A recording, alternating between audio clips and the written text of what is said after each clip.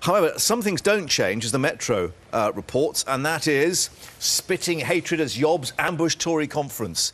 And the helpful egg on face of one Tory supporter there with a helpful protester alongside, I don't know. I mean, this is got good old-fashioned British politics, isn't it? There was a very good tweet which I retweeted, which was something like, I was going to vote Conservative, but then I saw a screaming guy in a Guy Fawkes mask, and obviously I changed my mind. I mean, as if this puts people off.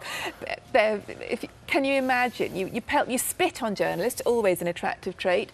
You pelt them with eggs, and somehow this is sophisticated political argument and the new kind of politics as put forward by Jeremy Corbyn, I think.